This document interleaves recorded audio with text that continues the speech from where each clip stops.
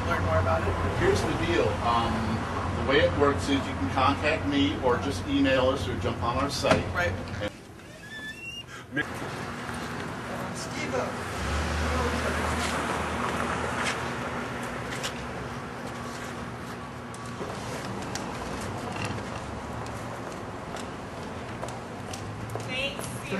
Thank you very much.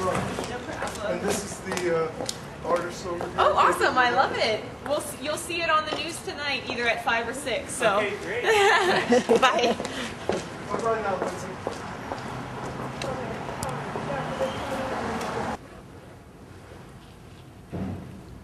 Cool. Yeah, man. What's your name? Bill, my name is Mark Gunther. I'll give you guys cards and I'll give you some information. And that goes that way? It's pretty dark in here. We had the artist here. And then Do you want to hanging talk from the, outside from the or ceiling inside? of I know you want to do. of I this know you want action space first. will be these prints. Is this the art of building?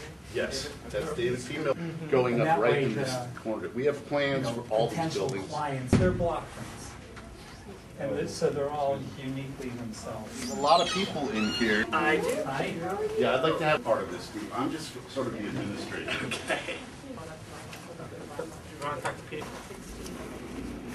Even though I'm sort of chairman of the group, But the bigger one. I think Paul is a lot prettier for TV, but Peter deserves a chance too.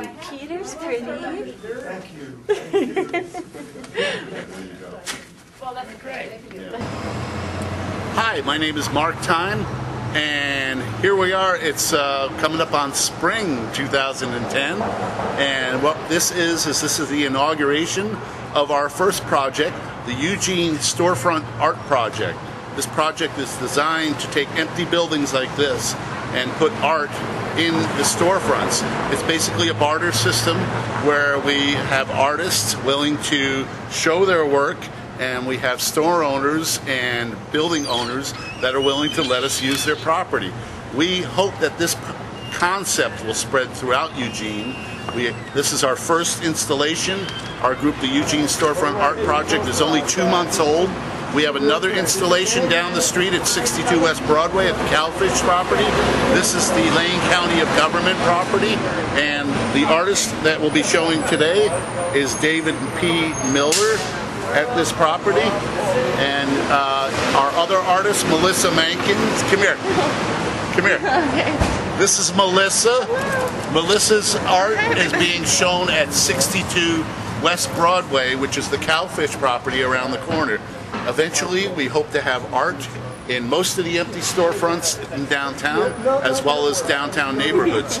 Our next target is the Taco Time building on the corner of Broadway and Willamette. We met with the building manager yesterday, and we hope to have our art installed at Broadway and Willamette very soon. We have also met with Bean Properties across the street on Broadway and Willamette, and they have allowed us to install art in that property as soon as their property becomes complete, as soon as they're done with construction. David. So that people recognize us. I'm thinking about stiffening those signs up. Yeah. Now I'm going to try to beef up these signs and make it flatter, so you can just like put them up against your stuff without them looking curled.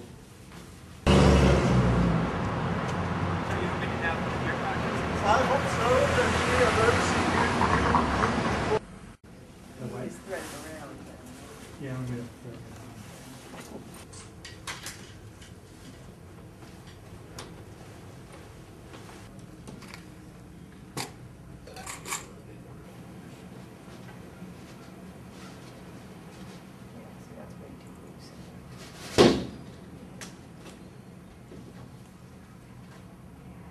Get his hands into No, no.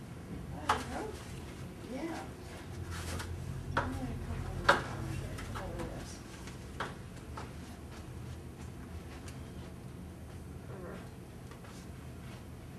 Or maybe a EZAP takeover complete. Yeah, The city was taken over by EZAP. Run by artists. Yeah. Finally something. Because Because the guy asked me, how'd you go about doing this? We just went below the roots. We just did it. We just did it. That's amazing. This town is talking how they've been wanting to. I said, let's not go there. We don't want to talk about that. That's why we're doing it. Well, sorry, Peter, I did. That's okay.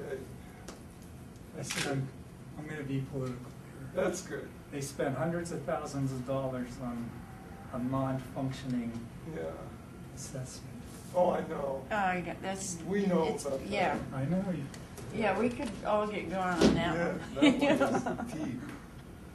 It's more than 100,000.